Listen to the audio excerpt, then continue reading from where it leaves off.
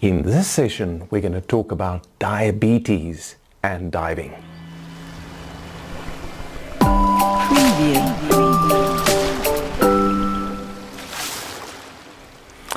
We got a question recently about an individual who said that they have insulin requiring diabetes, an average of 7, and they inject themselves with insulin and they dive with a buddy who's familiar with the condition. And their question is, are they able to continue diving?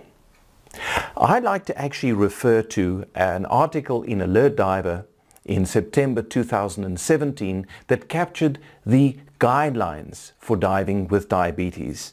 And I think you'll find it encouraging. The important thing about diabetes and diving is that it's not only about the blood sugar. Because the concern, of course, is that if the blood sugar drops, then you can lose consciousness. But that's only the one issue with diabetes.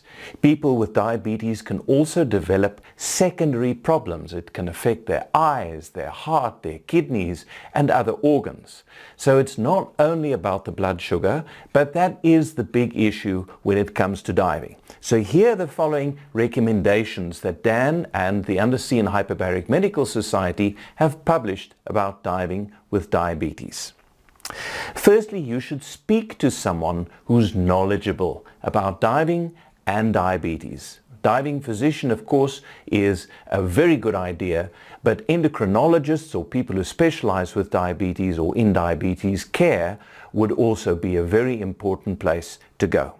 Secondly, you should always wear a bracelet that actually indicates that you suffer from diabetes, so that if you lose consciousness or something happens, that people are aware that you have that condition.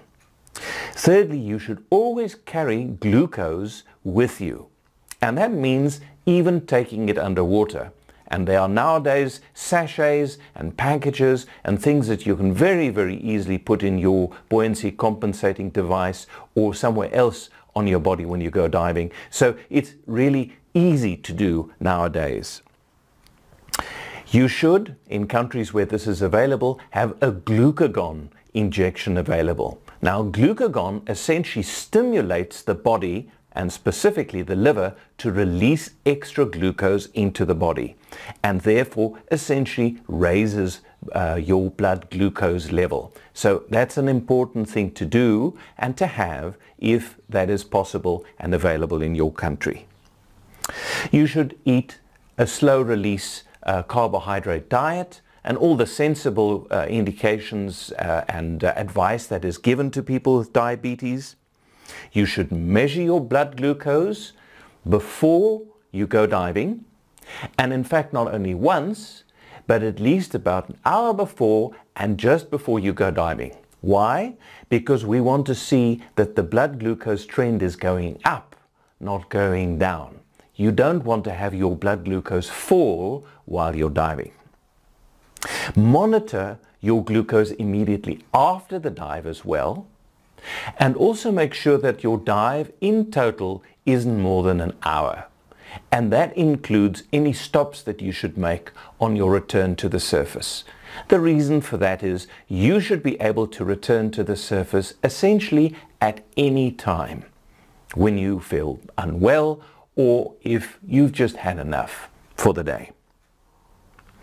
Avoid taking long dives or dives involving a lot of exertion, because those may affect your blood glucose in ways that may be unanticipated.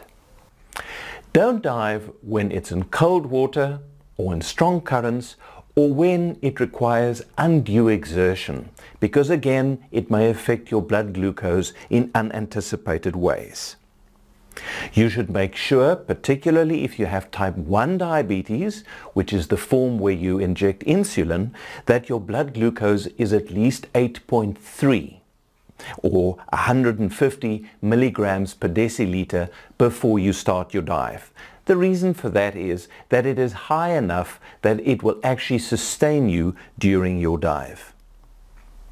Consider, if this is possible, to have a continuous glucose monitoring device. These are becoming increasingly affordable available and are actually designed that they can withstand the pressures related to diving. Stay hydrated and healthy before you go diving, and of course, relax and enjoy the experience.